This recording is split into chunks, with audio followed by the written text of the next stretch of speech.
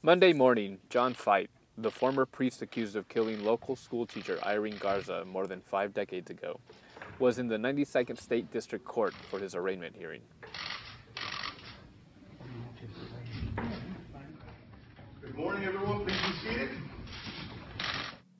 Despite a plea from Feit's attorney, Rene Flores, to set his bond at $100,000, 92nd State District Court Judge Reese Singletary set the former priest bond at $1 million, subject to change at any further bond hearings.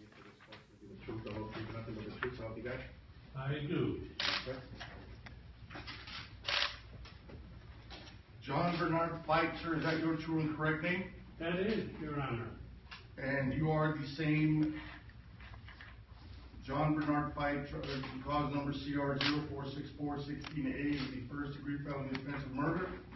I am, Your Honor. Have you received a copy of the indictment, sir, in your case? I did, Your Honor. All right.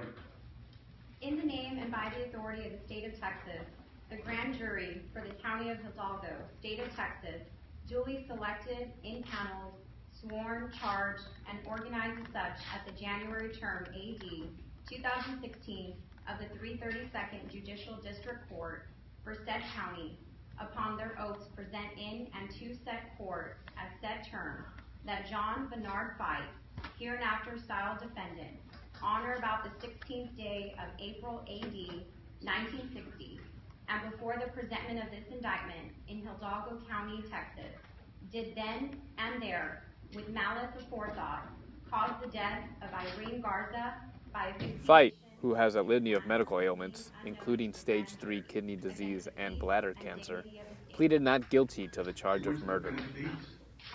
Not guilty, Your Honor. Very well. Your plea is not guilty will be noted for the record. Is there anything else that we can take up this morning?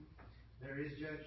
There is the issue of bond. Attorney Michael Garza for the prosecution and Attorney Flores both declined comment after the hearing. Feit's next court appearance has not been scheduled yet. All right, and as you're going to stay confirmed on this, is there an agreement as to any? For the monitor.com, Lorenzo Sazueta Castro. The State of Texas would